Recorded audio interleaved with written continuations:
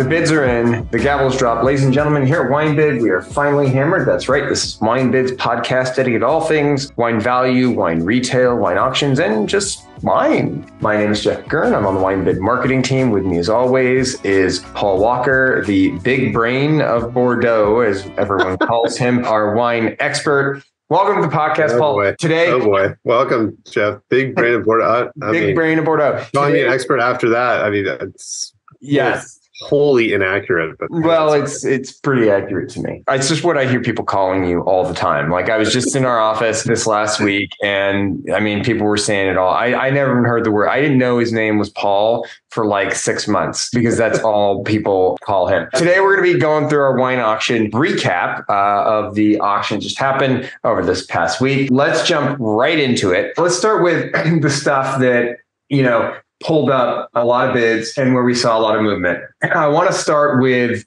Riesling, this 2013 Keller Dalsheimer Hubacher Riesling Trocken Grosses Gewachs. We had 5 of them, which started at $55 a bottle. So 2013 started at $55 a bottle, hammered at right around $310 a bottle. Yeah. What? What?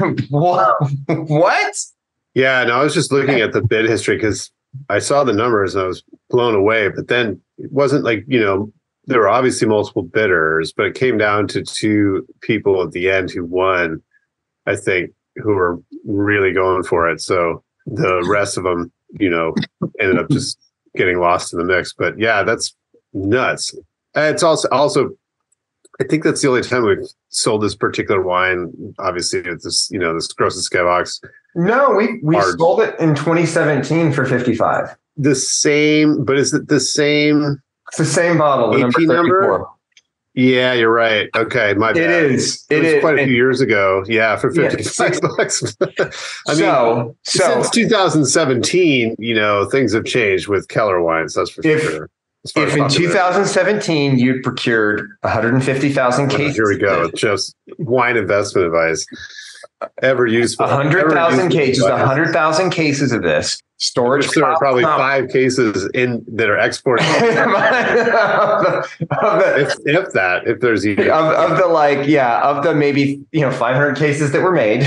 You procured 100. Probably not even that many. Probably like you could retire. It's like winning the lottery.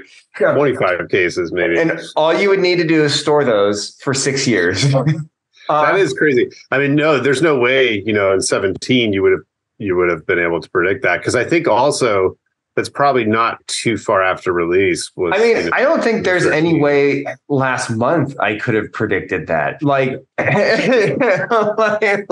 we did. I think 17 of 20 of the 2000s or 17th of September. I don't know that I could have. Maybe I could have predicted it, but it was definitely on my list of picks for last week, because I was like, oh, that seems reasonable for Keller wine, $55. Well, I mean, Could you have predicted it was going to go for more than 55? Yes. Could you have predicted it was going to go for like over $300? No, because I think some of the Trocken wines, the non-Grosses Gewachs, for lack of a better term, were not nearly as expensive as this. They were close to $100, but not over.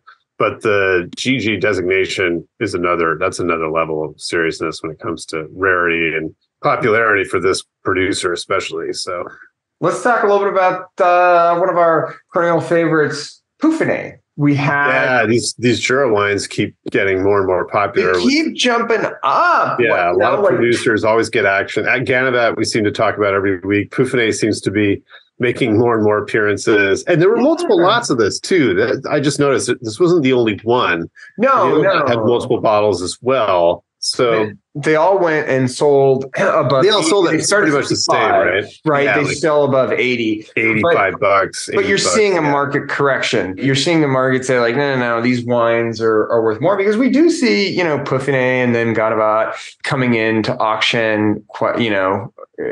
I wouldn't say they're super common, but I also don't think they're rare. Like they trickle in. Yeah, they're in fairly often. Every few weeks, probably we see, various kind of popular producers in the Jura, and Peaufinet is definitely one of them. I thought it was interesting. I'll mention this, like 2014, Dominique Laurent, Volnay, Santino, Villevine.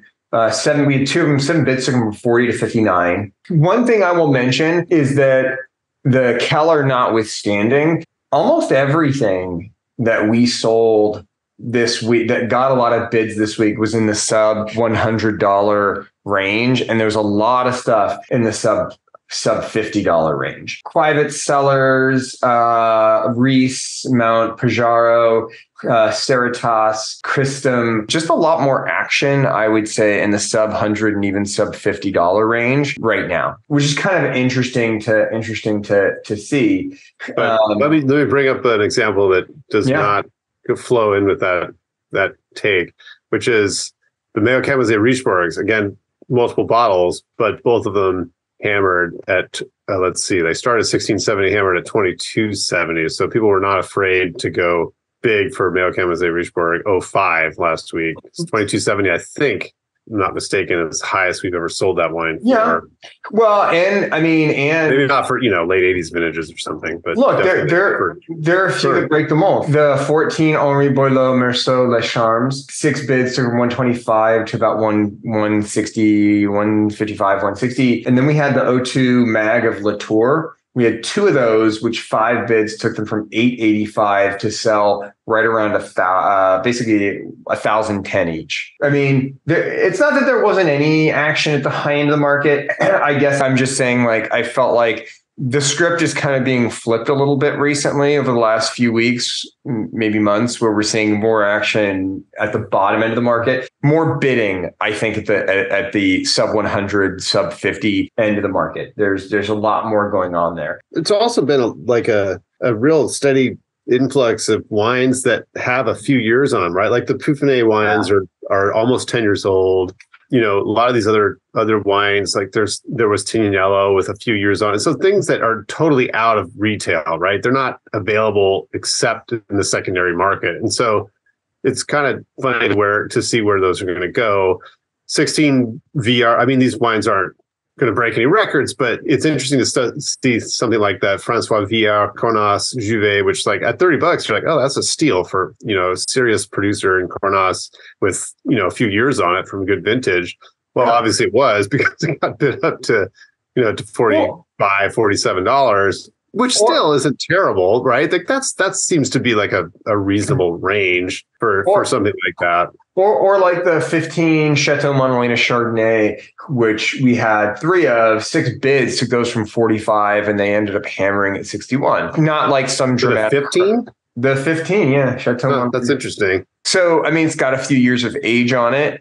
Yeah, those wines can age too. That Chardonnay, that's not something that is going to fade after, 3 or 4 years. Well, exactly. But I guess my point is, like, I think you're seeing people say, like, hey, I'm going to, maybe a year or two ago, I was in the $100, $150, $200 range on Chardonnay. But, Montelena makes some phenomenal Chardonnay. There's 15s in auction, $45, even $60, $61. That's not crazy for that Chardonnay with a little bit of age on it, because it's gonna be. No, it's also, I mean, I don't know anything about where Montelena retail pricing is, but I would imagine the Chardonnay is probably getting close to $60, especially from the winery. And I don't know if you can buy it very readily at retail. I suppose I could do a few minutes of research and figure that out, but that's interesting. That's still actually, that seems a little high, but anyway, you're looking it's at collectible. It's collectible wine. Chateau Montelena Chardonnay. You're looking at probably anywhere from $65 to $75. Yeah. Okay. Right. More than I thought. At the even at 62, still a fantastic deal. Granted, you're going to have like auction, buyer's premiums, and shipping. But I mean, I'm looking online. A lot of sellers are, busted it out for $74.99 a bottle. Yeah, and then you have to have it shipped to yourself. Again, looking at that, and this one's 15 with a little bit of age on it. So, like I said, I do like a decent age for Chardonnays that can age and Montelena can age. Like, I like something that's got a few years on it. Like, to me, it tastes better. Now it's funny because there was 16 and also 18. I was just kind of scrolling down the list, and the 16 started at 50 and got multiple bids, hammered at about 54, 55. But the 18 started at 45 and didn't really go much higher than that, sold for about 46, 47 bucks a bottle, 3 bottles in each lot. So it's kind of funny, you know, the more recent release it is, it's a better deal it is, because 18, well, that's still probably what they're probably releasing the 21 now, I would imagine. So Probably 18 for 46, 47 bucks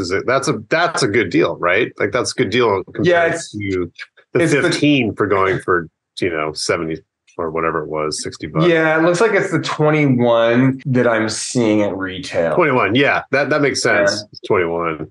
It's the 21 I'm seeing at retail right now. Hey, let's get out of this Montelena rabbit hole. Why don't we go over to heavy hitters, weekly winners, shall we? Okay. Let's talk about, just at the very top end, 03 Jean-Louis Chave Hermitage Cuvée Catalan, $5,000.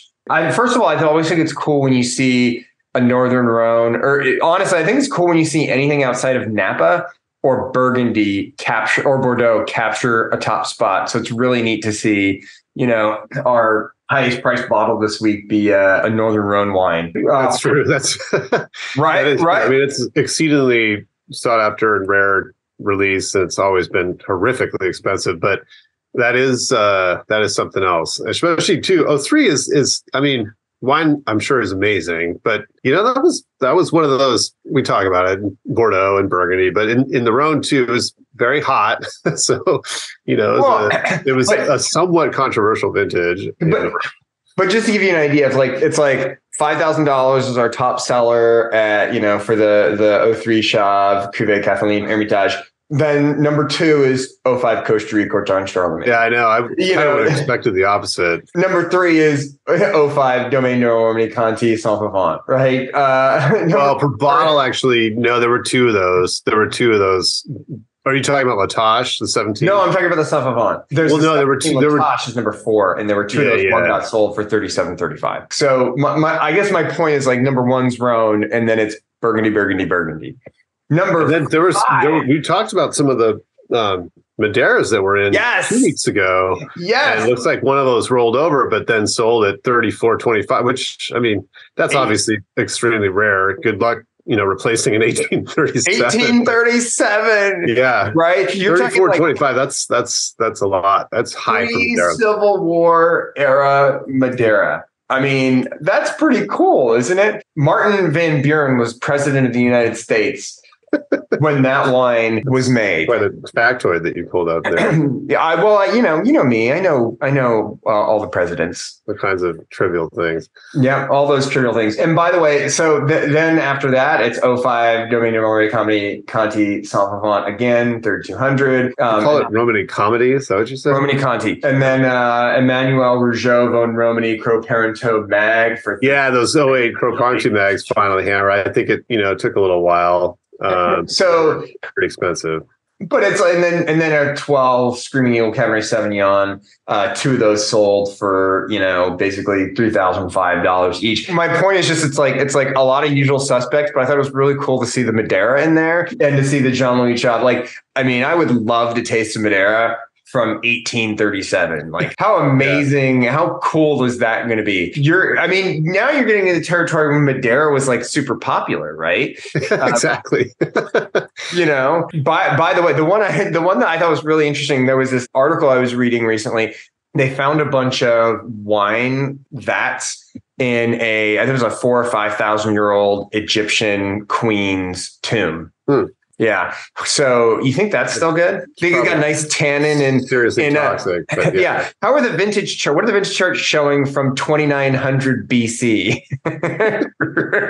BCE more correctly. But yeah. What's that? I said never mind. BCE. Just correcting your vernacular. My apologies. Let's talk about the weekly winners. Yeah, some other winners. Which one surprised me the most is these Bernard Bonin wines. They were on my list as well because it's yet another producer I'm not familiar with, as I'd like to repeat often to contradict Jeff. I'm not an expert, and this is one of those. That means he's an expert. Anybody who says that, that's when they're an expert. He's modest. He's extremely modest. Anyway, very interesting history with these wines. We've seen very few of them. Interestingly, Jeff, they also list the number of bottles on the label. So you can actually refer back to that when you're talking about investment advice. But I'm curious as to where, these things will go, because they're getting multiple bids now. But anyway, the Bernard Bonin wines, Pouligny Montrachet La Garenne, hammered at $550.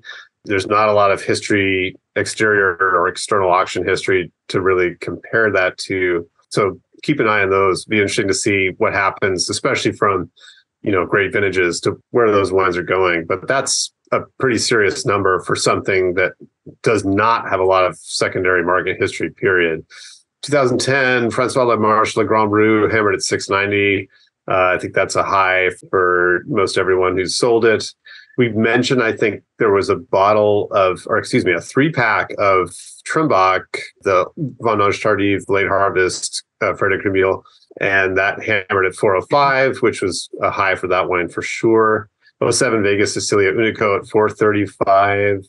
You mentioned the Latour mags, 16 Palmer mag at $580, and a 1 Cheval Blanc at $585. I think this is another one of our picks.